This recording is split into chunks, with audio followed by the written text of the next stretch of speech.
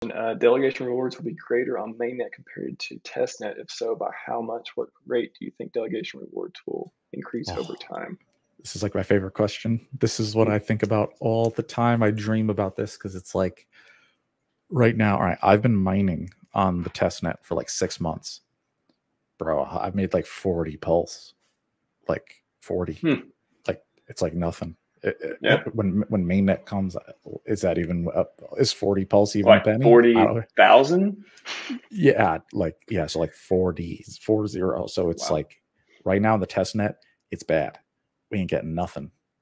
Because if you look at the block scanner, the blocks are 0.01% filled. They're like empty, because it's a test net. There's not a lot of action. So that's why I love this question. When MainNet comes, though, man, PulseChain is going to be so popular.